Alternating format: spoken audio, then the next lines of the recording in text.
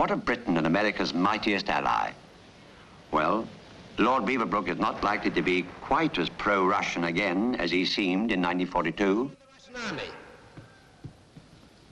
We believe in the skill of the Russian generals. We believe in the equipment of the Russian divisions. And we believe in the fighting power and the courage of the Russian soldiers.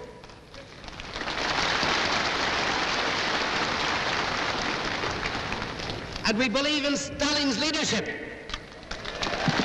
Yes, in Stalin's leadership.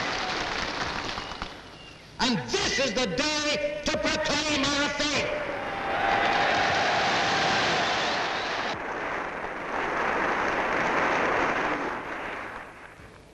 Let us give fierce battle to our enemy. Battle in their own lands. Battle on the second front.